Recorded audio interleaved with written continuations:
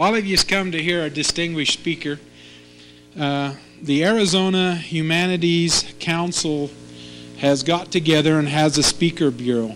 And we got acquainted with Richard Lynch on this, and he's done a lot of research. And what he does is he's a historical consultant in which he goes in and does a lot of research in different areas and help find a lot of information. And I think you'll be intrigued with the slideshow that he has.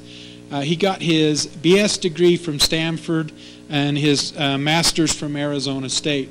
So we're going to turn the time over to Richard and get started. We would like you to just tell something about what you've done on your research, if you could, Richard. You bet. Thanks very much. Thanks, Louis, for introducing me and for having me come up this evening, and thank you all for coming out tonight on this kind of inclement weather. For a flatlander like me from the valley, this is a kind of a stormy night for you all. It's probably just another spring evening. This project got started about 1993.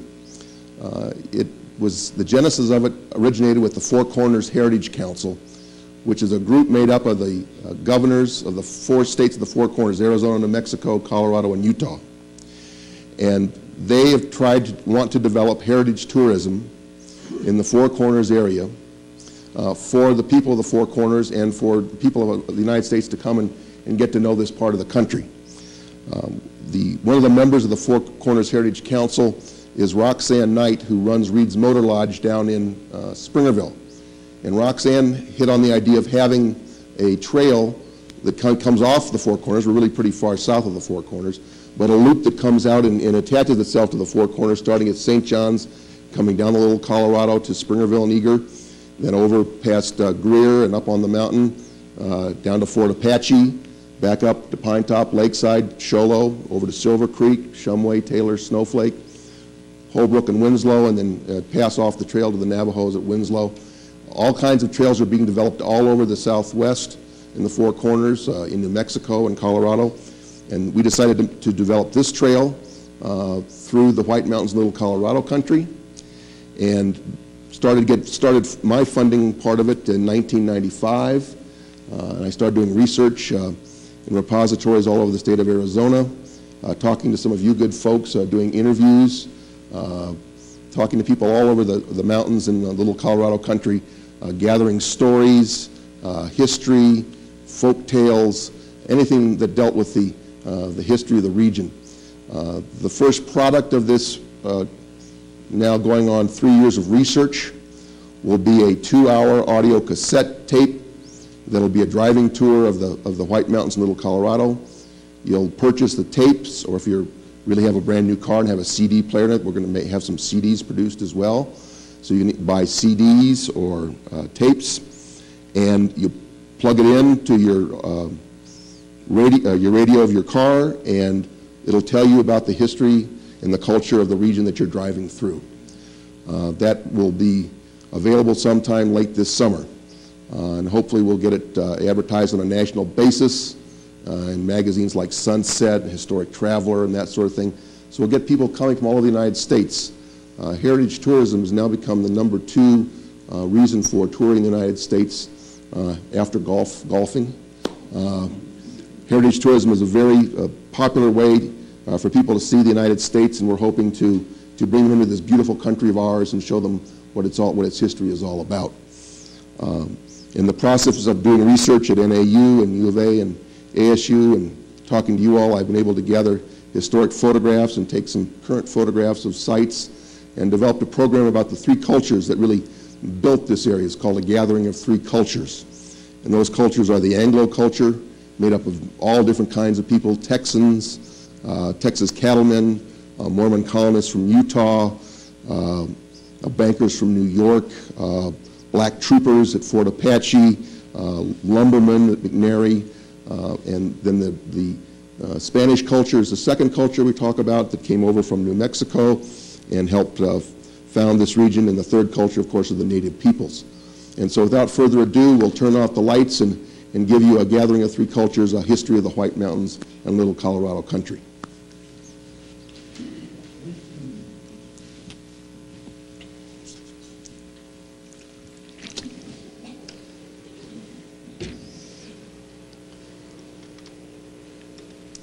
This is the man that started it all, started the European settlement of the White Mountains, Little Colorado country. His name is Esquel das Sala. He was one of the most powerful band chiefs of the Eastern White Mountain Apaches. And in 1864, right after Camp Goodwin was founded on the Gila River to engage in a military expedition against the Apaches, Esquel das Sala took his White Mountain people down to Camp Goodwin and said, look, I don't want trouble with the United States Army. I don't want trouble with the United States government. I want to be at peace with you all, and I invite you to come into my country. And if you want to build another base like Camp Goodwin, you can build a base, a military fort at the confluence of the north and east forks of White River. And of course, it took about 5 years for the United States government to take him up on the offer, but in 1869 and 1870, the United States government founded Fort Apache on the mesa above the confluence of the north and east forks of White River. Fort Apache did several things to help stimulate settlement of the White Mountains in Little Colorado country.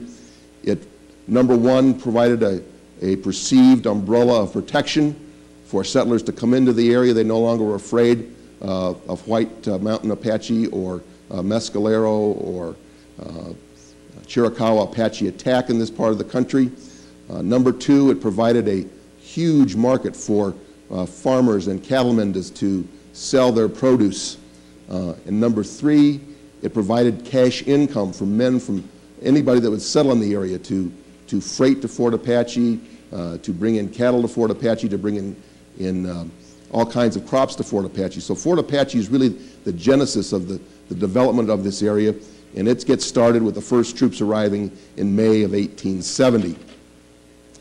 Another one of the Apache chiefs who was instrumental in helping get this area settled was a fellow named Miguel, One-Eyed Miguel. And Miguel was a band chief of the Carrizo band of the Cibique Apaches, lived over on Carrizo Creek. And Miguel really tried to befriend everyone that he came in contact with. He was a most hospitable man. He wanted to be at peace with everyone. And on a trip to Fort Defiance up near to present-day Window Rock in 1869, he bumped into a fellow named Corridon Cooley. And Corridon Cooley was over at Fort Defiance about to come into this country in search of the Doc Thorne gold mine. The Doc Thorne mine was a legendary gold mine, and Cooley was going to come over and look in this country for it with a fellow named Banta and another fellow named Dodd. And they came in with Miguel as the guide, and Miguel brought them through the White Mountains, took them down to Salt River.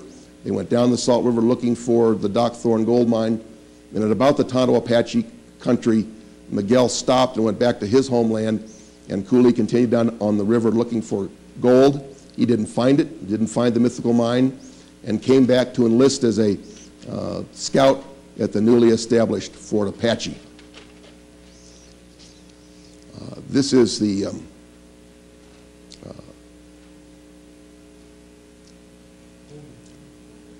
Holbrook Courthouse, the Navajo County Courthouse, and this slide is way out of place, so we'll just keep on going.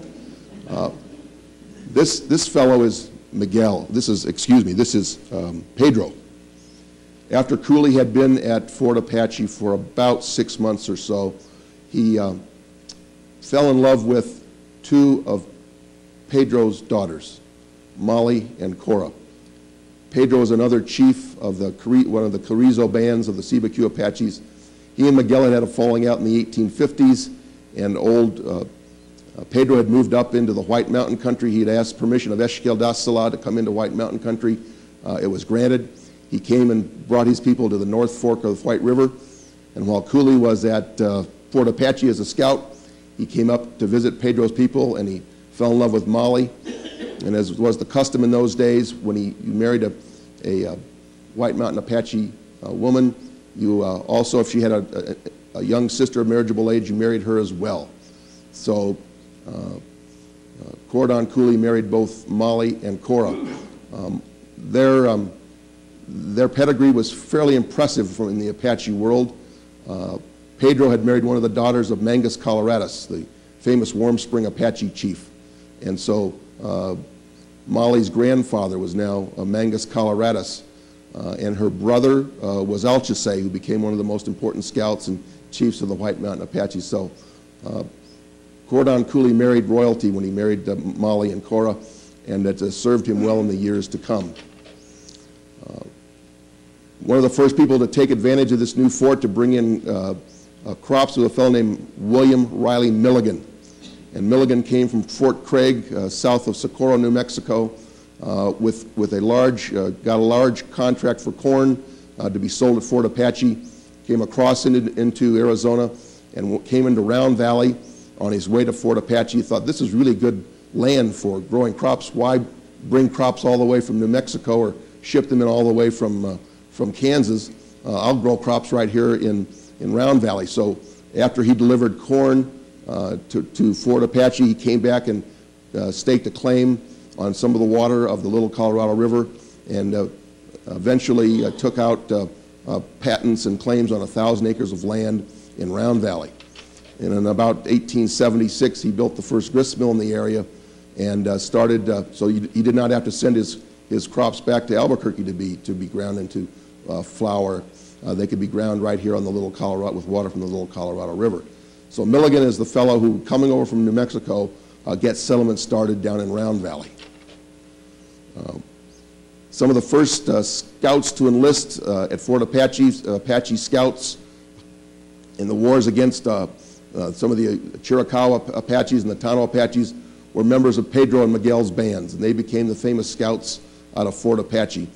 Fort Apache was a huge establishment and needed lots of grain and hay and all kinds of material, and people began coming into the mountains in large numbers.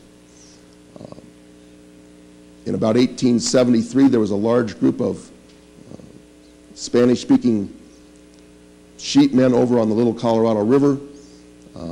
They had found this very shallow and narrow crossing of the Little Colorado. They called it El Vadito, the Little Crossing. This was much better to cross the sheep here than in the big, wide, quick, sandy-bottomed Little Colorado and other places. So they quickly established a camp here and began raising sheep on the Little Colorado. And in 1873, Saul Barth came along from his settlement about 12 miles downstream and had a poker game with these fellows, played some cards, and he won their squatters' rights to 1,200 acres of land and quickly established a large colony of Spanish-speaking people from New Mexico, mostly from the Wingate Valley, from Cubero at El Vadito.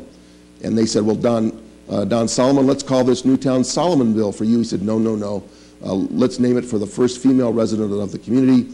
Her name was Doña Maria San Juan Baca de Padilla. And therefore, the new colony became San Juan. And in very short order, it took on the look of a typical New Mexican Spanish-speaking adobe community.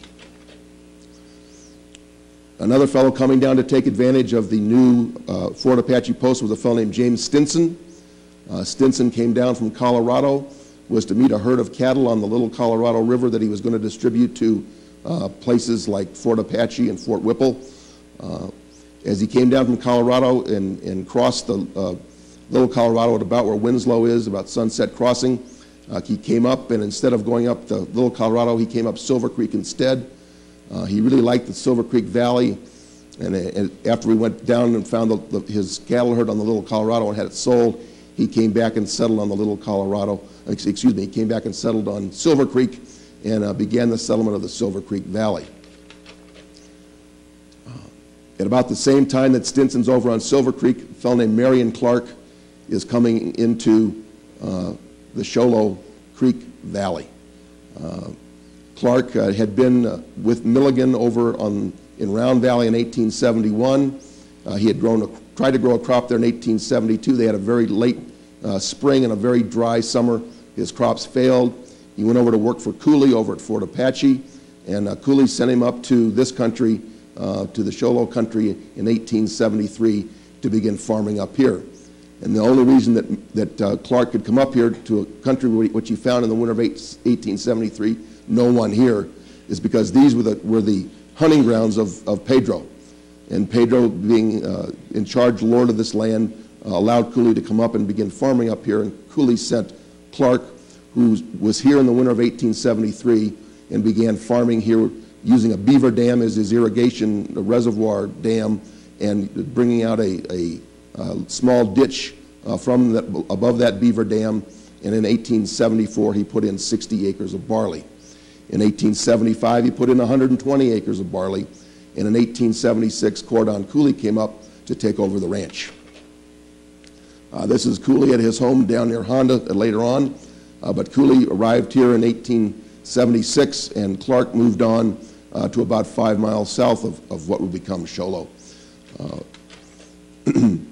Cooley had a large family. He had 3 boys and 3 girls. These were Cooley's daughters. Lily on the left, later on married Delbert Penrod, who was our grandson of William Lewis Penrod, who came to the Show Low country in 1878. Belle, the middle daughter, was the oldest. Belle Cooley later married Abe Amos, Abraham Lincoln Amos, who was one of the large sheepmen up on the lakeside country. And then the woman on the right, the little girl on the right, is Cora, who was Cooley's 3rd daughter. Cora later on married Charles Pettis, who became a large cattle rancher, and using his wife's enrollment in the White Mountain Apache tribe, had a large cattle operation down near Roberts Ranch on the White Mountain Apache Reservation. This fellow, this young man and his family, this is Sanford Jaquess, who was a builder over in St. John's, and in the late 70s, early 80s, he came over to build a large house for Cooley here in the Show Low country. Cooley had built a large lumber mill here on Show Low Creek, and he used that lumber, and Mr. Jaquess came over and built what was known as the White House. It was a large 2-story frame house up on the hill, and it was not white, of course, but it was such an imposing structure for the White Mountains and the Little Colorado country that they called it the White House. This was Cooley's home that later on, of course, became the first bishop's home when the Show Low country was sold to the Mormons in 1903. At about the time that Cooley's coming up from Fort Apache to the Show Low country, a young man named Henry Springer was starting a store over in what was going to be called Springerville in honor of him. This is, of course, a much younger picture of Henry when he was a young man. We haven't found any later pictures, so I thought, well, we'll use this one as when he was a little boy in New Mexico. But in 1876, he started a large mercantile store in Round Valley, and he made the mistake of selling some of his seed and supplies on credit to a rather unsavory element that was then hiding out in Round Valley. When he didn't get paid back, his company went out of business, and Henry left Round Valley rather unceremoniously with his tail between his legs. But in honor or in jest, they named the new town Springerville for the departed Henry Springer. At about this same time, 1876, the Mormon colonists come down from Utah, sent by Brigham Young and guided by Jacob Hamlin. And they come into the upper reaches of the lower reaches of the Little Colorado River and form 4 colonies. St. Joseph, which became Joseph City that we see here. Obed across the Little Colorado River, which built a rather large fort in anticipation of Indian attack, and later was abandoned because it was a rather low, swampy place, not too far from the Cholla power plant today. And then the other 2 places, of course, were Brigham City, not far from what would become Winslow, and Sunset Crossing on the south side of the Little Colorado River, which was a famous crossing of the river. Those 4 were the 4 original colonies of Mormon colonists here in the Little Colorado, and they had a devil of a time because of the capriciousness of the Little Colorado River of getting any dams to stick and getting any crops in. Over in Round Valley by 1880, things were pretty hot and heavy. Round Valley Springerville was about 350 miles from the county seat of Prescott. This was all part of Yavapai County in those days. And by 1880, the outlaw element of New Mexico and Colorado and Mexico and Utah had figured out that Round Valley was a pretty good place to hide out. A lot of very bad men decided to take up residence all the way along the Little Colorado from Round Valley all the way up to St. John's. They had some pretty hot times. Eventually, folks like the Clantons were there, the Blanton gang, the Westbrooks, which were the remnant of the Butch Cassidy and the Hole in the Wall gang. A lot of bad guys were making their temporary home in Round Valley in 1880, and it was a pretty wild place to live in those days. Up on Silver Creek, things were a little bit different. In 1878, William Jordan Flake, who had had enough of living on the Little Colorado and having the dams wash out, went in search of a better place to farm, and he bought out Stinson's holding for a huge sum of money, around $13,000 in good Mormon cattle, and he took Stinson's adobe buildings and added on to them and began the settlement, which became, of course, known as Snowflake, for William Jordan Flake that you see here, who was known as the builder of towns on the Little Colorado country, and Erastus Snow, who was one of the apostles of the Mormon Church. Erastus Snow gave snow to the town, and William Jordan Flake gave flake, therefore Snowflake. About that same time that William Jordan Flake is getting started on Silver Creek, Don Lorenzo Hubble went into St. John's to see about setting up a store and expanding his mercantile empire.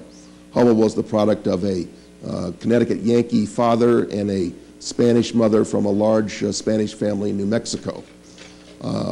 After he had started his large operation at Ganado on the Navajo Reservation, he came into St. John's looking for mercantile operations and probably a wife, because very soon he married a woman named Ruby, who was supposedly one of the best-looking Spanish women in the entire Little Colorado country.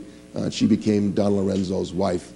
Hubble was appalled at what was happening in St. John's. The merchants were being thrown out of their stores at will by outlaws who came in and took over. The outlaws were both Spanish-speaking and English-speaking. It didn't matter. There were a lot of them. Hubble decided that enough was enough, and he went and bought guns and armed all the merchants and the Spanish-speaking people of St. John's. Then a pretty good-sized war broke out between the outlaw element and some of the new cattlemen coming into the country, and by Hubble's estimate, about 295 men were killed along the Little Colorado during the time of the wars from about 1878 to 1884. At about this time, the things are hot and heavy over in Round Valley and in the Little Colorado up to St. John's, and when our friend Mr. Flake is getting started over in Snowflake, sheep first came into the White Mountain area. These are sheep on the mountains, came in about 1879, mostly from sheepmen from Oregon. One of the sheepmen that you may know of is a fellow named Robert Scott. Was one of the three Scott brothers who came into the country in 1879. The interesting thing about Scott, and we'll backtrack just a little bit to show you how interesting things happen with settlement patterns in this country, how they all sort of tie together. At an earlier day, in about the early 1870s, a fellow named Felix Scott, who was Robert's uncle, came into the country and settled at the confluence of the Little Colorado and Silver Creek. And pretty soon, Mormon colonists got tired of battling the Little Colorado and moved up and bought him out and formed the Mormon community of Woodruff, of course named after the president of the Mormon Church, Wilford Woodruff. So our friend Felix Scott moved on to the Silver Creek Valley, and pretty soon along came James Pierce and John Standiford and bought him out and started Taylor, Arizona. So by this time, as 1878, Felix Scott came up and found Marion Clark over here in the Show Low Valley and bought out Marion Clark and started the Scott Ranch. And of course, that's out where Scott Reservoir is and the Jaques Ranch, because St. Jaques was the stepson of Robert Scott eventually, and that's how the Scott Ranch became the Jaques Ranch.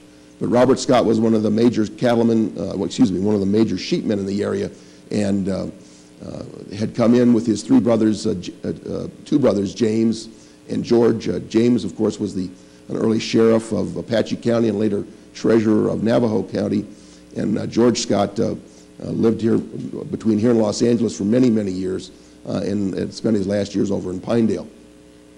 But the sheep raising business up in the White Mountain country and these foothills around Show Low and what would become Lakeside was a very big business up here. Down in Round Valley, this is the Becker's store. After Mr. Springer left, the Becker brothers were the major tenants, the major general merchants. Had the largest general merchandise store in Springerville, and in about 1885 they moved their operation from the Little Colorado River into the present site of Springerville, and the town really started going in the early 1880s.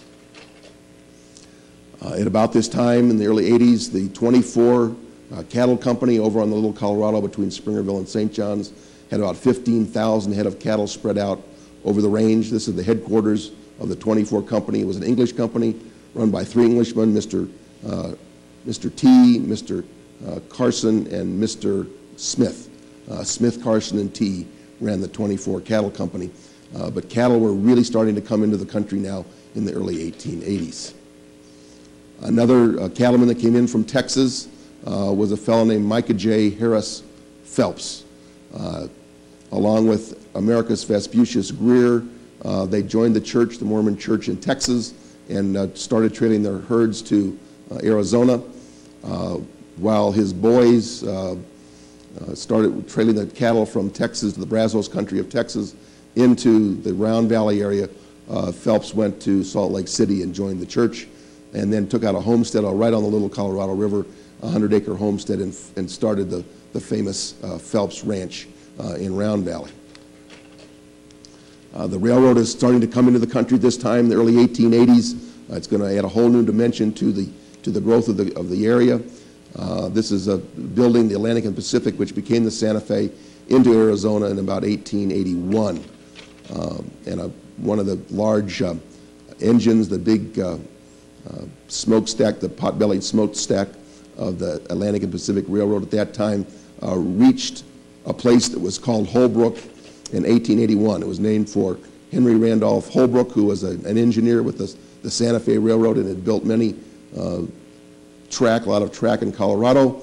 He came into Arizona, and John W. Young, who was Brigham Young's son, wanted to curry favor with Holbrook to get a town site set up right where Young wanted to put the Arizona Cooperative Mercantile Institution, and he was successful. They called it Holbrook, but unfortunately, Mr. Holbrook got crosswise with John Young and moved the Holbrook town site about 1.5 miles to the west. So the ACMI was stuck with no place to have its goods, and so they moved their major operation down to Woodruff. And Woodruff became the headquarters of the ACMI. The large 2-story building that you see there to the right of Woodruff Butte was the headquarters of the ACMI in Arizona before it moved to Holbrook in 1888. When it did move, this became a social hall and dance hall and a meeting room, meeting for the Mormon community of Woodruff. With the ACMI not in Holbrook, the major merchants became the Schusters. Adolph and Benjamin Schuster started a small general merchandise store, and most of the merchants in the White Mountains usually, when they had small mercantile operations, they would buy wholesale from the Schuster brothers, and the Schuster operation lasted in the White Mountain and Little Colorado country well into the 20th century, into the 1950s. The railroad then went on from Holbrook to Winslow, and got Winslow started in 1882. Winslow was named for a president of the St. Louis and San Francisco Railroad, which was one of the co-owners of the Atlantic and Pacific, and his name was Winslow. And they named the town Winslow and became a major division point on the Santa Fe Railroad. And of course, it's the westernmost town on our regional tour. In 1882, St. John's was made the county seat of Apache County. They built a new courthouse and jail. Things were pretty rough in 1882, and they came to a head at the Fiesta Bullfight, in which the Greers rode into town expecting to see some cattle that they were going to buy. It was a trap laid by the Spanish-speaking residents of St. John's, and things got a little hot and heavy. The Greers were surrounded. Luckily, most of these Spanish-speaking folks were not great riflemen, were not great marksmen, and they did not have much luck in killing the Greers. Some of them escaped. The Greers were holed up in an unfinished adobe home, and hundreds of shots were exchanged. The only fatalities, unfortunately, was Nathan Tenney, who was tried to make peace between the two sides and was shot for his trouble, and a fellow named Jimmy Vaughn, who was actually an adopted son of Micah J. Harris Phelps. He was a Texas cowboy. A lot of bad feeling was going on between the folks, and that a lot of the worst human emotions were running wild in St. John's in 1882, between newcomers and old-timers, between sheepmen and cattlemen, between Mormon Texans and Catholic Spanish-speaking New Mexicans. It was a very bad time for the folks up there, and luckily it didn't last a whole lot longer. The human nature was, the best of human nature was not in evidence in St. John's in 1882. Early 1880s, the Shumway grist mill came into being at a new little community called Shumway up at the head of Silver Creek. There was a pretty good fall of water there, and the grist mill was put in about 1881, and people from as far away as Show Low and the upper country came down and had their flour ground at the Shumway grist mill. By 1883, the pioneer period in Snowflake was beginning to end, and the community had become fairly prosperous, and the log cabins and plank shacks of the early days were beginning to make way for brick buildings, locally fired brick. This is the Snowflake Ward Chapel that was built in 1883 and 1884. The ACMI went into Snowflake, a branch of the ACMI went into Snowflake in 1884. Rather substantial building for a pioneer period. And then some of the beautiful brick homes of the Snowflake Valley. This is Charles Flake's home. Charles had a very untimely death when he went to arrest a very bad man. He and his brother James Madison went to arrest a thief, and Charles was killed for his troubles. James Madison shot the outlaw and was awarded $25,000, which he promptly gave to the church and to the widows and orphans of Snowflake. This is Charles Flake's home that is now the home of Flake Willis, who is his grandson. In 1885, the famous or infamous Hash Knife outfit, depending on your point of view, came into the country from Texas. The Aztec Land and Cattle Company brought in 30,000 longhorns, trailed them in, and brought them in by train, newfangled train cars. Some of the first shipping by rail went on with bringing Aztec cattle into the country. They were turned loose from Holbrook all the way to Winslow, south of the railroad track to the Mogollon Rim. The Aztec had bought 1 million acres of land from the railroad. The railroad needed to make a payment on their debt, and they sold 1 million acres to the Aztec for 50 cents an acre, or $500,000. Was done in odd numbered sections, so that in effect the Aztec controlled 2 million acres and was to be a source of great prosperity for the country and a source of great friction as well in the early days of the late 1880s and the early 1890s. These are 1,500 head of Aztec cattle at Obed Meadow. There was a large pond there that, of course, has now been dried up totally by the water needs of the Cholla power plant. But Obed Meadow used to be a very lush meadow, and these are all Aztec cattle at Obed Meadow, not far from Fort Obed, which by this time had been abandoned by the Mormon folk. These are 1,500 head of Aztec cattle being penned at Winslow. Winslow was the western headquarters of the Aztec Land and Cattle Company. And by this time, Winslow was pretty much a going place. The division, being the division point of the railroad, made it a very prosperous. There's a large roundhouse at Winslow, and the founding father of Winslow was a fellow named Demarest, who was a hotel man, and in 1885 built the Arizona Central Hotel that you see on the right there. Frederick Clare Demarest was his name, and he was really the founding father of Winslow. Arrived there in 1882 and had a tent, and by 1885 he'd put up a nice substantial 2-story brick hotel. By 1885, Fort Apache was growing by leaps and bounds. They built a large hospital at Fort Apache in 1885. And the interesting thing about this photograph is that except for some of the rough lumber that was cut on site, there was a small lumber mill down below the mesa along the river. Everything else for this hospital had to be shipped in, freighted in by railroad to Holbrook, and then freighted across country to Fort Apache. All the window sills, all the glass, all the instruments, all the beds, all the material, all the shingling, all of the material that made up this hospital had to be freighted in by railroad, and many of the men of the White Mountains and the Little Colorado country made their living freighting for Fort Apache. In 1885, the Buffalo Soldiers arrived at Fort Apache. This is a troop of the 10th Cavalry. They arrived at Fort Apache in 1885 and stayed till 1892. These are the fellows that are credited with naming a community we know as Pine Top. There was a fellow named John Phipps, who was a former soldier from Fort Apache, started a little farming operation up in the Pine Top Meadow, using the headwaters of Shoal Creek, the Pine Top Springs, to irrigate his land. Fairly soon he started a little general store, and pretty soon that general store included a small saloon. And so these black troopers, when they're going on leave, they said, we're going to the top of the pines to see Old Pine Top. And Old Pine Top was a fellow named Walt Rigney, who was the bartender at Johnny Phipps' saloon. And that's how Pine Top eventually got its name. And we'll find, as we'll see, Pine Top was the third name for that community. There were two others that began it a little earlier on. William Lewis Penrod, who came to the Shoal country in 1878 as part of the Mormon colonization effort.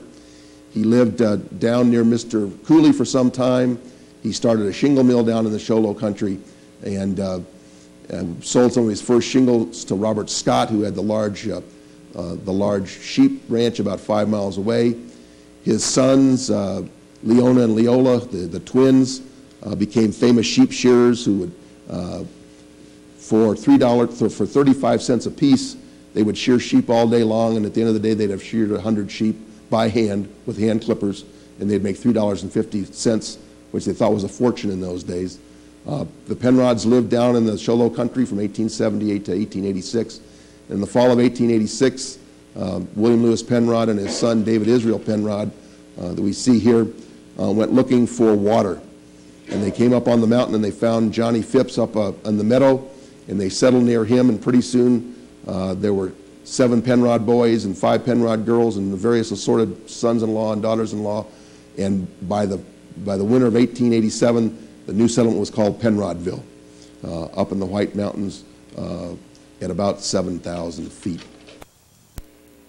In 1888, just a year after we called that little community Penrodville, Holbrook had a tremendous fire that burned down the entire town. And when they rebuilt it, the A&B Schuster store was right side by side with the Arizona Cooperative Mercantile Institution. The ACMI had been shut out early on after the fracas between John Young and Mr. Holbrook. But now Adams and Burbage sold out their rights in Holbrook to the ACMI. And so now the ACMI headquarters has moved up to Holbrook, and it sits right side by side with the A&B Schuster store. And this is the new Holbrook depot. It became a magnet for freighting all over the White Mountains, Little Colorado country. It was built by one of the Owens, who was a mason who had helped build the Owens. I can't remember his name at the moment. I'm sure that one of the Owens here can tell me what his name was, but he was a mason and had built the Mormon Temple in Salt Lake City. He also helped build the depot, the train depot in Holbrook. Mrs. Boyer built a brand new hotel in Holbrook right after the fire. The upper was the Masonic Lodge in the upper level, and was the headquarters of the Aztec Land and Cattle Company in the lower level. These are Aztec cowboys in the late 1880s. The fellow in the front row with the pipe is Pete Pemberton, who later became a constable in both Winslow and Holbrook. And the fellow in the middle of the back row is Rufus Cresswell, who became a supervisor for Apache County in later years. But in these days, these are the rough-looking, rather interesting-looking hash knife cowboys in front of their headquarters in Holbrook. In about this time frame, Corridon Cooley, who had brought in Henry Huning as his partner in 1881, finally had a falling out with Huning. Huning took over the ranch, and Cooley moved back onto the Fort Apache Indian Reservation, taking advantage of his wife's Molly is actually just one wife by this time. Cora had passed away in 1893, and so he's built this large 2-story frame house down below Honda. and it became one of the most popular places in all the mountains. This was the stop on the first day out from Fort Apache and the last night in. And this is Cooley's family, his two sons, Charles and Don, and Molly is sitting with her back to us, unfortunately. This is on the porch of the Cooley home down at below Honda. These are troopers from Fort Apache. It became a major way station. There was a huge forage station here at Cooley's Ranch, and it was one of the most popular places to stop in all the White Mountains for many, many years. And it's where Cordon Cooley left after he left the Cholo country, went back down to the reservation. This young lady is Mayzetta Penrod, and she helps us nail down the second name for what we came to know as Pinetop. In the 4th of July of 1890, Mayzetta Penrod was married to Nephi Packer in a place called Malpai City, Arizona. And just a month and a half earlier, John Phipps, who we know runs the bar and the general store in Pinetop, what became known as Pinetop, he got a franchise from the United States government to have a post office at Malpai. So now we could confirm it with Mayzetta's marriage, because Mayzetta, who was one of the younger daughters of William Lewis Penrod, is not going to be married any place but near home. And we know it's Malpai City. That didn't last too long, however, because the good Mormon folk in the area didn't like their town being in a saloon, so they worked with the federal government and got Johnny Phipps removed from being a postmaster. And so Malpai City went out, the Malpai post office went out of existence in August of 1890. And a year later, the Pinetop post office was established in E.E. Bradshaw's store in Pinetop. And of course, we know E.E. Bradshaw then went on to become the bishop of the war down at Woodruff. So those are the three names that we have for our little town of Pinetop up in the White Mountains. I'm sure they're glad it's Pinetop and not Malpai or Penrodville. Malpai Lakeside doesn't sound as good as Pinetop Lakeside does today.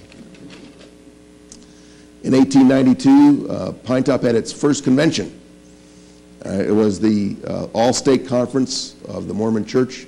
It was held in the Pines, and about 1,100 people came from stakes all over Arizona, from down in the Salt River Valley and down the Safford Valley, and from St. John's and the Snowflake Stake.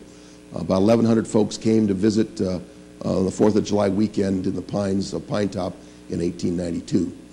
They built a huge dance pavilion for the festivities, and Jesse Smith and the church elders who came down to Salt Lake City cautioned the young Mormon folks that we did not want any round dancing, only square dancing. But after the church elders left, by golly, they broke out and did some round dancing anyway. But they had something like 2,400 square feet of flooring put down for the dance floor at the pavilion in Pinetop for the stake conference in 1892. This is another view of it, some of the tents for folks who were tenting out in the pines, the nice cool pines. Sort of an early vision of what tourism would be like in the White Mountains started back in 1892.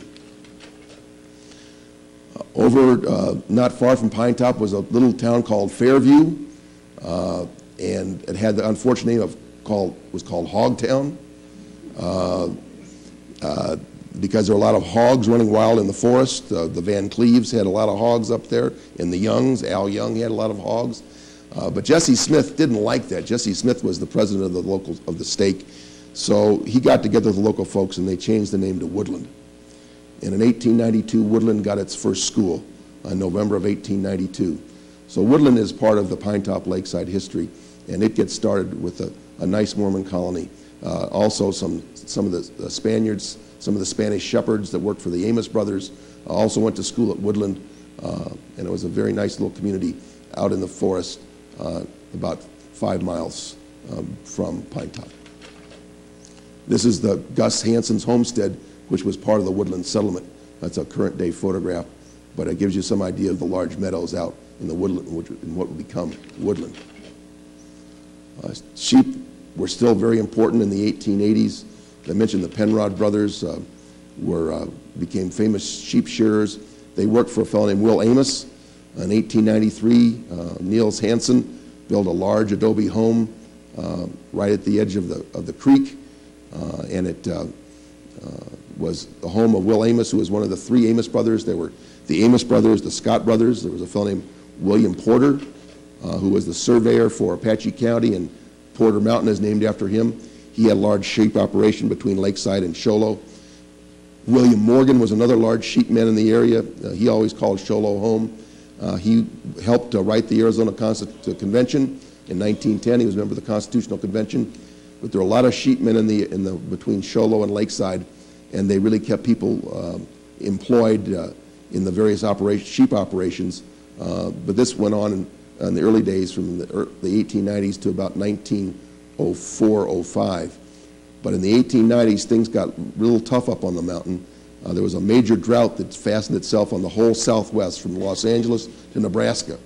And Arizona was not immune to it, and things started to dry up pretty much in the 1890s.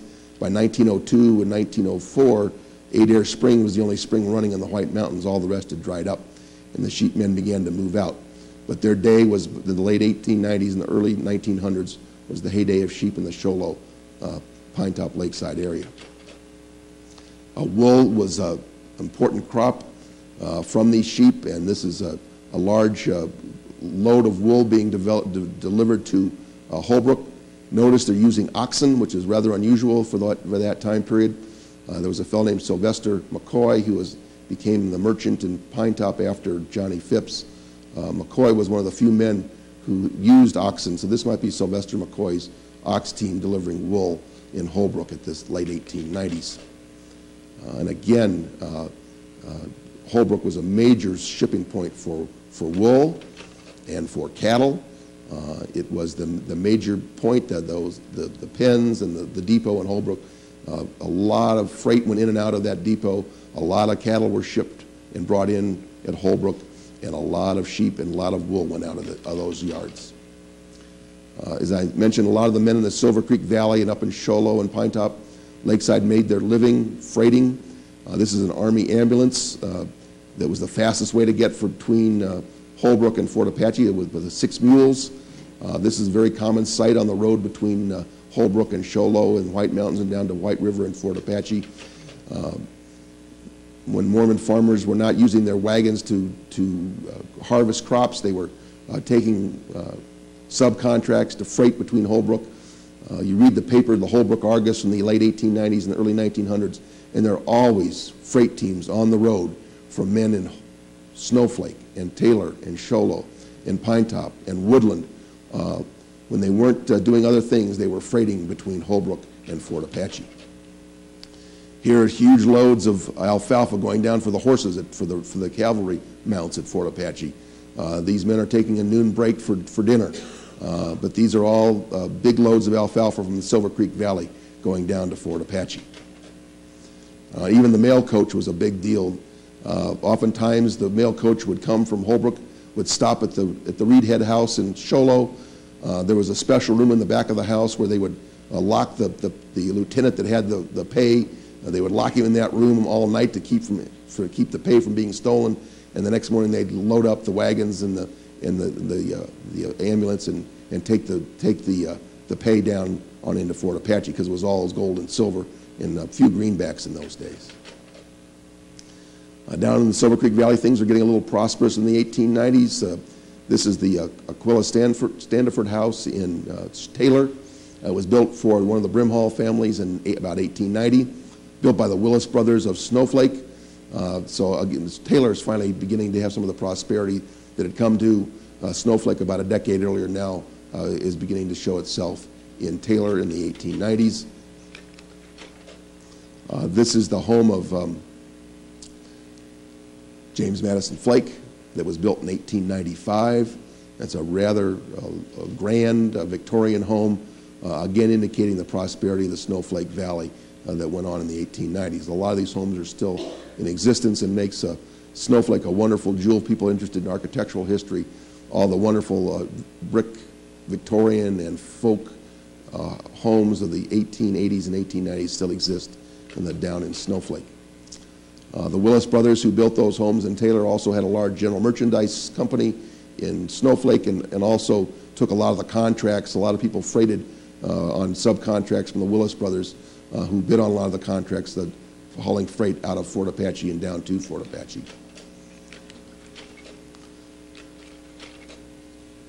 So we've come to the end of this. And we'll just keep on going here because we have a few more to show. This is the Flake Brothers, who are also major dealers in general merchandise down in the Snowflake Valley, and also had a lot of contracts between Fort Apache. A lot of the men worked for the Flake Brothers as well.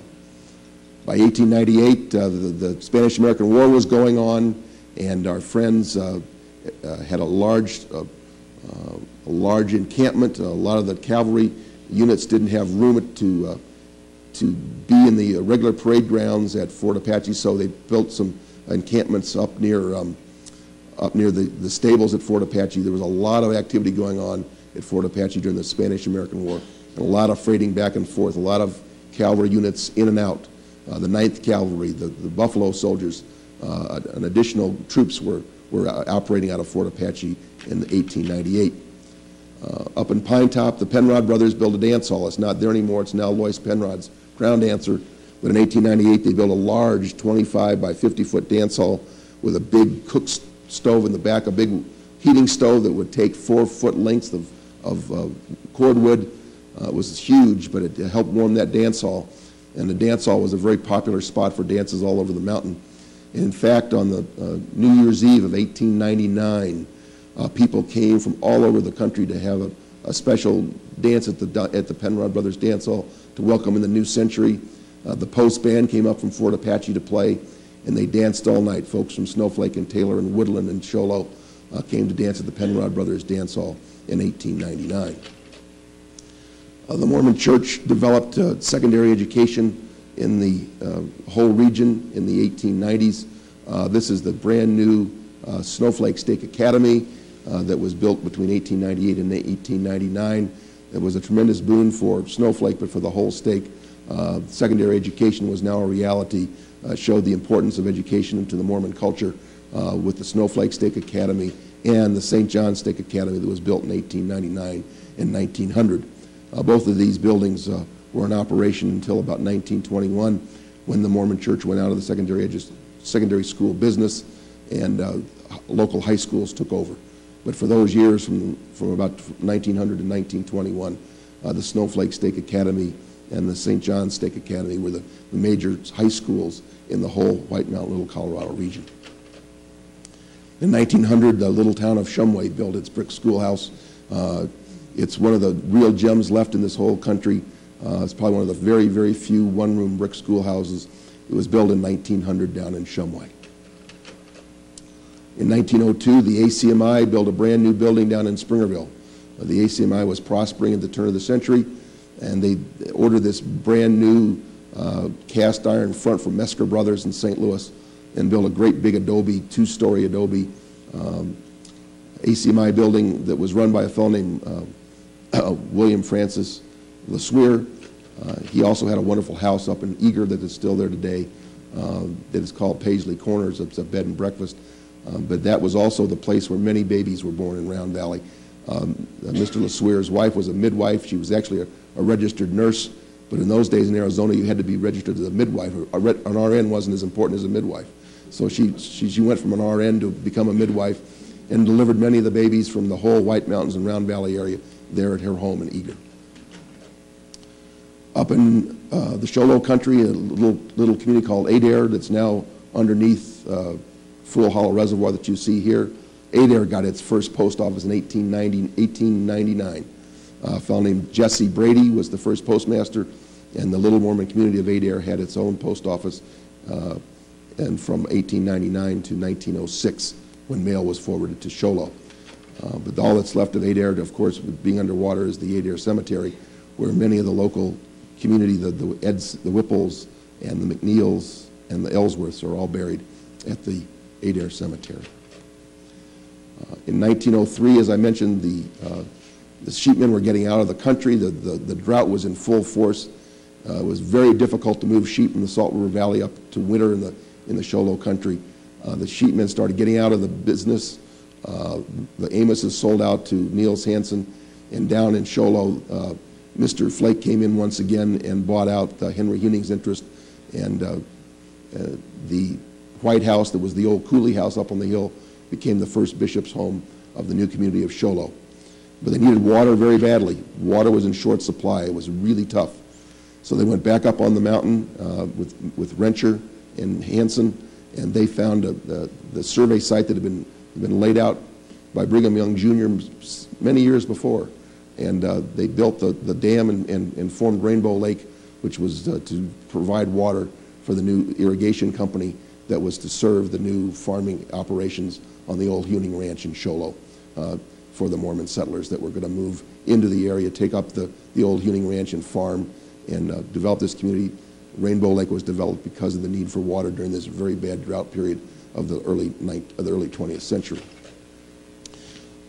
Niels Hansen, who had built the home for William Amos in 1893, now in 1905 moves back into the home that he had built for another man, and it becomes his home. And in 1906, Hansen and several of his brethren, including Joseph Peterson, who was the principal of the Snowflake Stake Academy, got together and named the community Lakeside.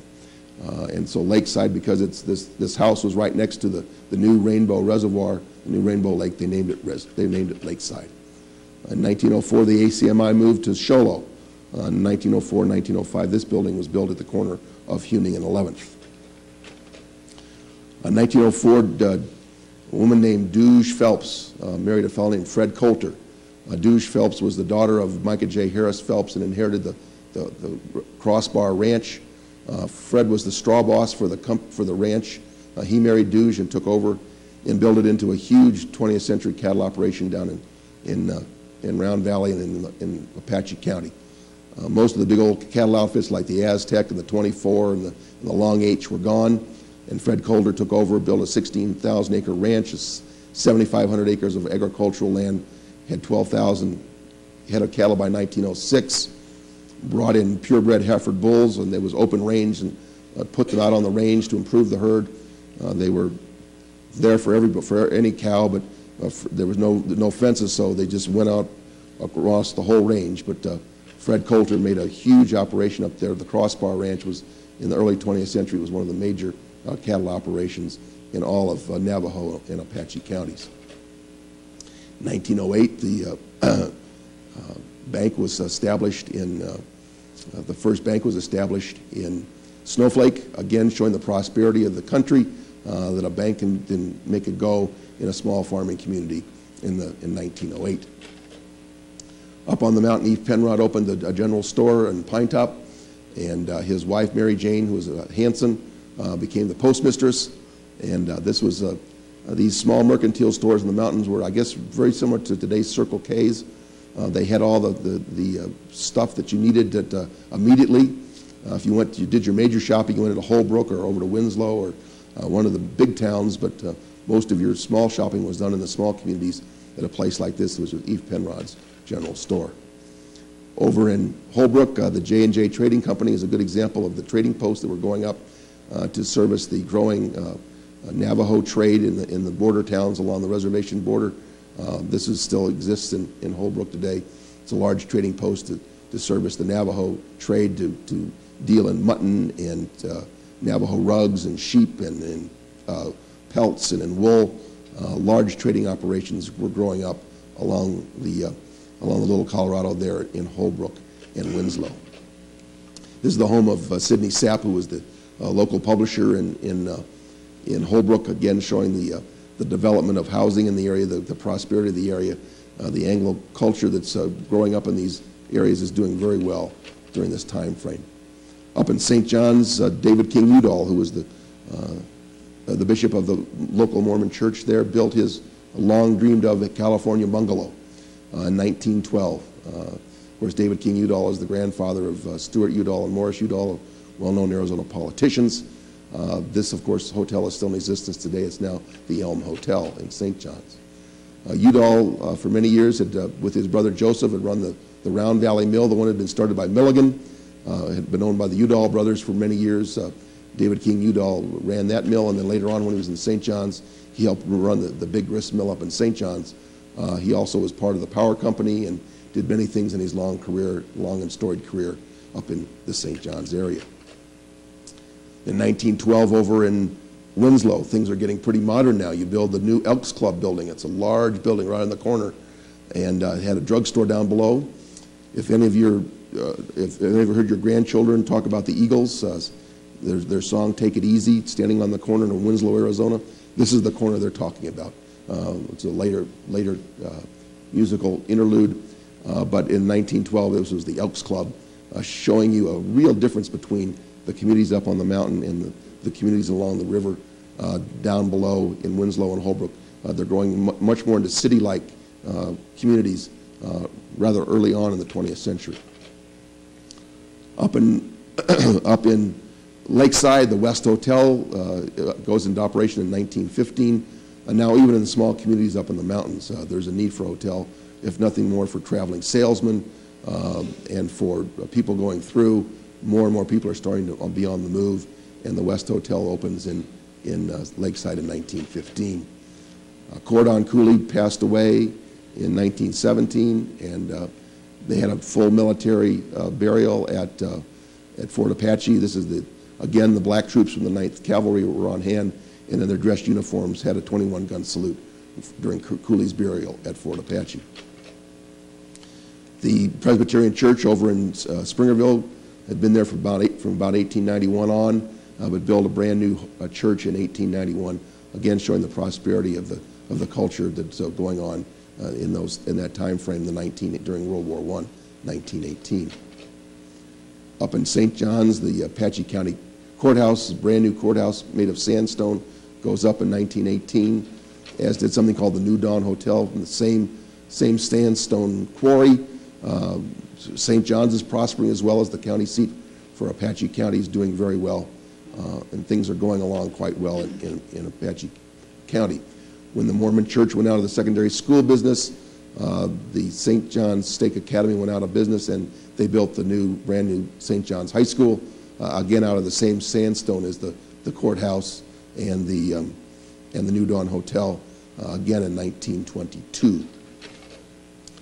In 1921, there was a huge strike against the Santa Fe Railroad in Winslow, very bitter strike. They built a huge fence around the entire property and kept everybody out. It was at that time that they imported a large number of Native people out of Laguna Indians, came from the Laguna Pueblo in New Mexico to work for the Santa Fe and the Roundhouse, and they built a whole community for the Lagunas out of boxcars, and they brought in their traditional ovens. But again, the Native peoples are coming into the area, again, just to work for the Santa Fe Railroad, but still it's a very important part of what goes on here in the 1920s. St. Joseph's Catholic Church was built in 1923 over in Winslow.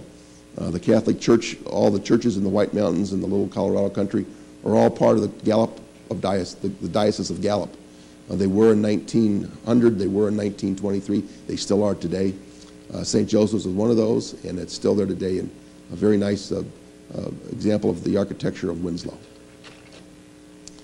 In 1923, a fellow named Richard Bruckman again opens a curio business. This is a little different than a trading post. This is now a curio business selling Indian goods to tourists. The automobile is starting to make a real inroads. You're starting to see more and more automobile traffic going across the country.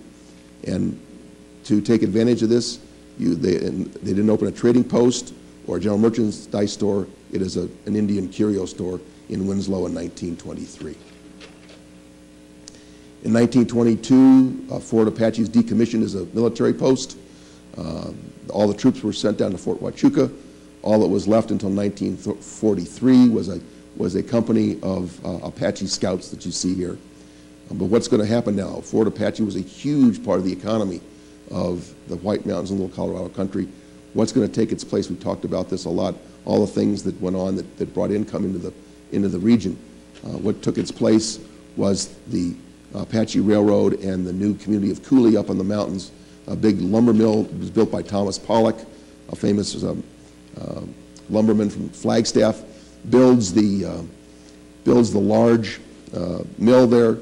The Apache Railroad is finished in 1918. Unfortunately, the depression after the World War I, the deflation of prices, put Pollock out of business, and in comes Mr. Cady and Mr. McNary from Louisiana. They formed the Katy Lumber Company, renamed Cooley McNary, and imported a large community of black citizens from McNary, Louisiana, and the large black population, the first black population really in the whole country, is brought in to live in McNary. These are the Brooks brothers, Johnny Brooks and his brother, who had come in from Louisiana, lived in what was called the quarters. There was segregated housing in Holbrook, excuse me, not Holbrook, in McNary. Segregated housing for there was a black community, there was a barrio for the Spanish-speaking people, and there was an Indian community. It was a very segregated town, but it was a very prosperous place, and it did a lot for the community, for the whole region. These are the Navajo brush cutters who are cleaning up the forest after they've been lumbering. They came behind the logging operation and cleaned up the forest at the insistence of the Forest Service. And not only Navajo brush cutters, but also Apaches. They lived in small villages like this right at the outskirts of McNary. But it was a beautiful little town. This is St. Anthony's Church. Was brought in during the Pollock era. And again, there was a large Spanish population in McNary. They took advantage with St. Anthony's Church. There was also a non-denominational church that was started by the Presbyterian Church of Springerville, but it quickly became non-denominational. It's called the Chapel in the Pines. Also a hotel for unmarried men working in the mill, the Apache Hotel. So all of a sudden you have this huge settlement, large settlement up there on the mountain that brings in a lot of money for the whole region. The McNary Movie Theater, which was a great movie theater except when it was raining, because that's a Quonset hut in the back, and it was metal. And when it was raining on metal, it was very hard to hear the soundtrack in the movie theater. But it was a very popular spot. It was one of the first movie theaters on the mountain. And of course, the McNary General Store. When you talk to people down talk to other flatlanders down in the Salt River Valley, and you talk about the White Mountains of Little Colorado country, there are two things they always talk about: the McNary General Store and Charlie Clark's restaurant.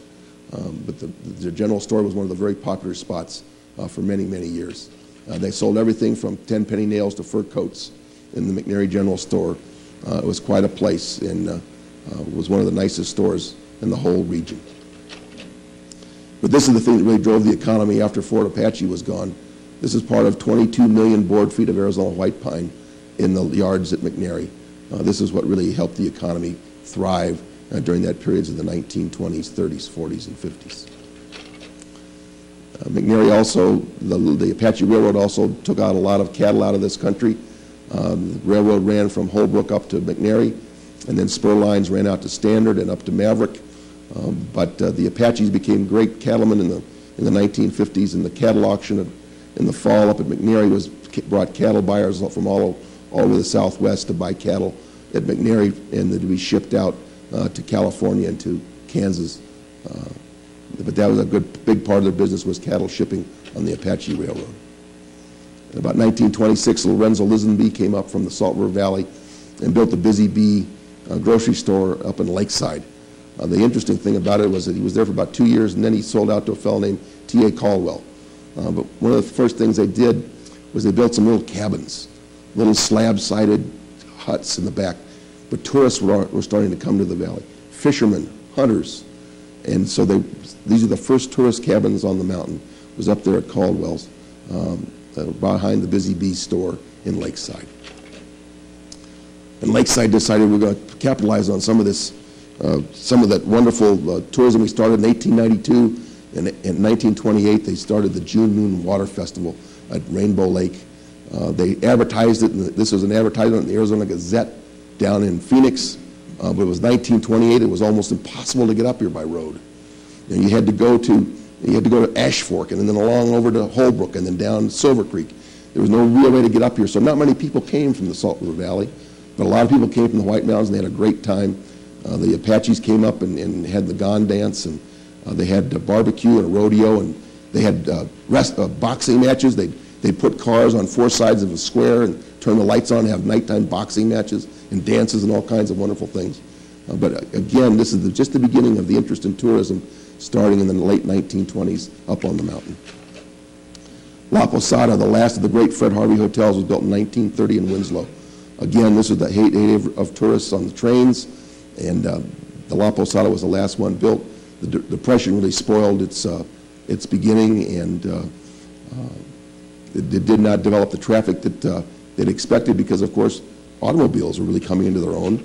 You're seeing the development of auto courts now, ones like this down in Winslow, down in Holbrook, where people would come and stay and have their automobiles. Notice that right beside the cabin is a garage, basically, for your car. Very cozy little auto court, but this was the coming trend, was the automobile traffic. Campbell's Coffee House in Holbrook, and notice the Santa Fe Trail stage lines, bringing tourists into the area with now big, large buses are starting to come in the late 20s and early 30s. Large signs like this on the side of Brookman's store in Winslow, a large map of the whole region, became very popular in the 30s, 40s, and 50s. When they took it off recently, there was such a hue and cry from tourists who wanted to see the map that they'd seen all their lives that they had to put it back on the building over in Winslow. But this showed you that the automobiles had come into their own, that you now have these large maps showing ways to get around by car. Up on the mountain, Thel Penrod, one of William Lewis's grandsons, again, started the Blue Ridge cabins in 1934. Very small operation, and it's still in operation today. But again, it started in the early 1930s. Lake of the Woods was started by a fellow named Floyd Mockler in 1936. It was just an auto court, and has over the years developed into a very nice resort in the late 30s and early 40s. Charlie Clark's 1938 up in Pine Top. As I say, people remember two things about this country: the McNary General Store and Charlie Clark's. Charlie was really a rancher, but he was ranching over near Concho, but his wife died, and the place lost its interest for him, and he came over and opened a restaurant here in old Jake Renfro's Log Cabin Inn that became, in 1938, Charlie Clark's. This is Charlie himself. Everybody knows about the restaurant, but not many people have seen a picture of Charlie. The Lakeside Homeowners Association is part of the very first summer cabins built on Forest Service land in the White Mountains. This is built in 1938 up in Lakeside. Again, it was on leased land from the Forest Service. It was an experiment, started in 1938. And of course, in 1958, they did up in the White Mountains, and us flatlanders have been coming up and bothering you people ever since. 1939, they built the WPA project. They built a large hospital over in Springerville. Bert Coulter, who was one of Fred's brothers, was the county supervisor, got some good WPA money, and they built the White Mountain Hospital in Springerville. During the late Depression years, they built a beautiful new ward chapel down in Snowflake. It burned right away, and they finished it during World War II, of all things. But again, it shows the strength of the culture. The dominant Mormon culture and the Anglo culture in this region was very strong, and the faith was very strong, and they built this building during the Depression years and then rebuilt it during the World War II, and it was hard to get materials. But it's a good example of the strength of the religion and the culture in the region. Then in the 1950s, the Lakeside Chapel was finished, started during the war years, and finally finished in the early 1950s. Again, the culture is very strong. Over in Show Low, the brand new ward chapel was in the early 1950s. So the Mormon culture, the Anglo culture is very strong in the White Mountains in those days. But so was the Spanish culture, and the missions were very strong over in San Juan Mission in St. John's was doing very well at this time. The San Rafael Mission over in Concho, and the San Pedro Mission in Springerville. On those feast days of these folks, all the Spanish people would come and visit one another. They would go when there was a feast day in St. John's. Everyone would go to St. John's. When the feast day occurred in Concho or down in Springerville, all the Spanish folks would come for fiesta and visit together. So their culture were very strong. And of course, the sunrise dance was still danced at Fort Apache. The puberty ceremony of young Apache girls was still going very strong. And the Gons still came out from Mount Baldy and danced for the puberty ceremony. So all the cultures were still here. They had started in 1870. They came together in the 1870s. 100 years later, they were still here, some kinds living side by side in concert, sometime in discord, but they all abided together in the beautiful White Mountains, little Colorado country. Thank you for coming tonight, and thank you for your attention. Hope you enjoyed the program.